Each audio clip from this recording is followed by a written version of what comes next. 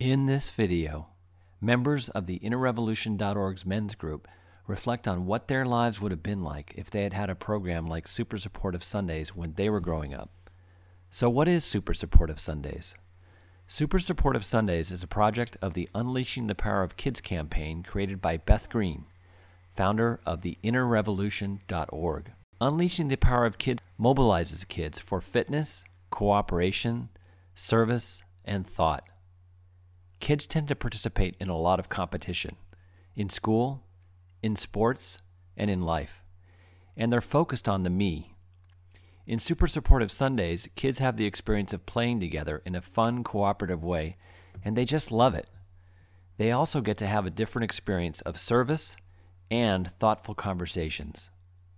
To learn more about the campaign and Super Supportive Sundays, stay tuned at the end of the video and we'll give you a website where you can learn all about both Super Supportive Sundays and the Unleashing the Power of Kids campaign.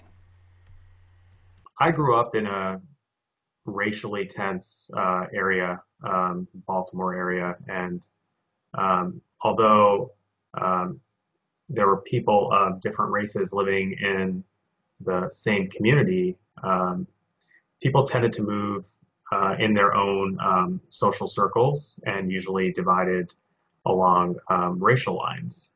And, I'm Indian, and, not being black or white, kind of felt, separate from, the community that I lived in.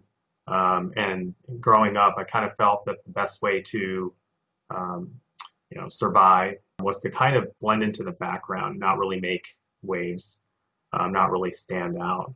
And, in terms of this program, which really promotes bringing people together for, a common goal, I think if I would have had that kind of program growing up, I think first it would have helped serve as, a uniting force in the community. I would have been able to see people from different backgrounds, work together for a common purpose. I think I would have less likely to have, kind of curl up in my own shell and been more likely to be there with the community, trying to support, a common positive purpose. If I'd had this as a youth growing up, I'd have been far less competitive than I became. I wouldn't have been competing so hard for grades and for external success, such that I wound up going into careers that were based on external success rather than what was true to me. With the result that I wound up wasting a whole lot of years of my life chasing after what society told me was what I should do. Successful things like becoming an attorney, and being in a competitive world and doing other careers as well.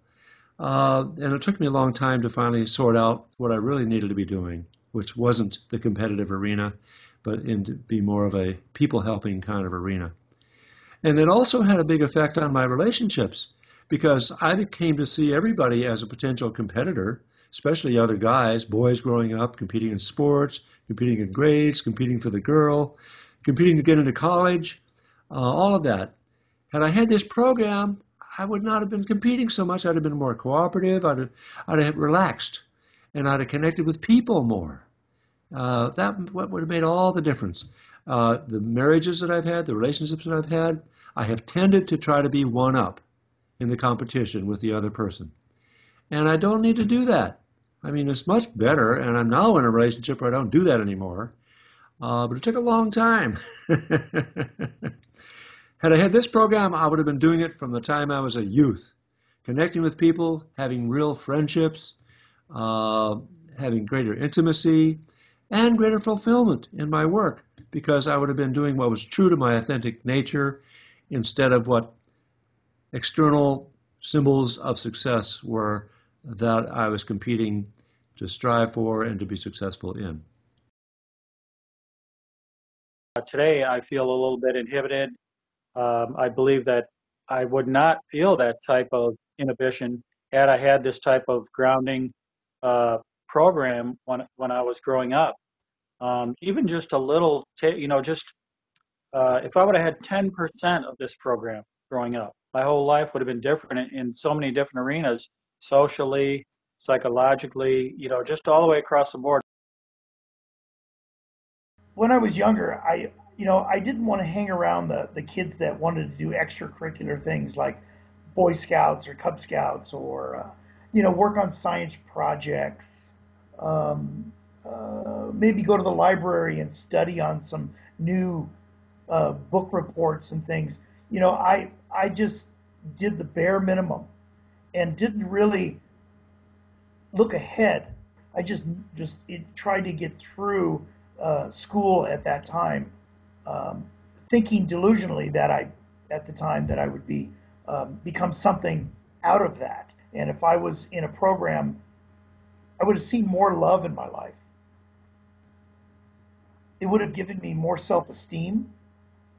It would have given me more self-confidence. It would have given me the ability to communicate without prejudice or opinions.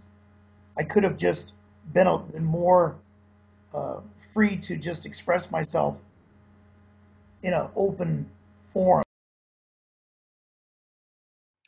If I had had this program when I was growing up, I would have had a backbone. I would have stood up for the things that I felt were right and followed my convictions instead of succumbing to fear and just being stopped by that fear of getting hurt or being put down.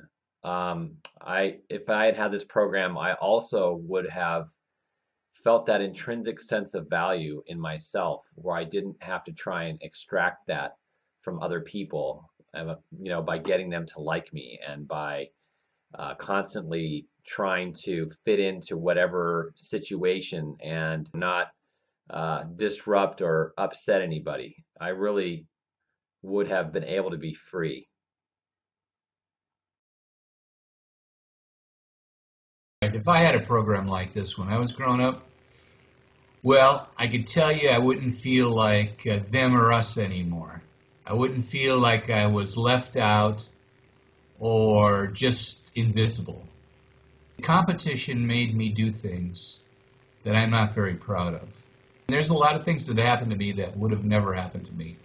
I wouldn't have wanted to speed, in a car. I wouldn't have wanted to drive fast. I wouldn't have gotten into my accident, when I was 21 and been paralyzed from that day on, and I'm still in a lot of pain because of that accident way back then. So yeah, those things wouldn't have happened. I would have had a better relationship with everybody. I wouldn't have had to be a clown in the class. Those friends, I wouldn't have had to see that look in their eyes. It looked like, they didn't belong, they didn't fit in, there was something wrong with them, and there was nothing wrong with them. Some were smaller, some were larger, some were heavier, some were skinnier, it didn't make any difference. They all could have belonged, they all could have felt like they belonged. They all could have kept their self-esteem.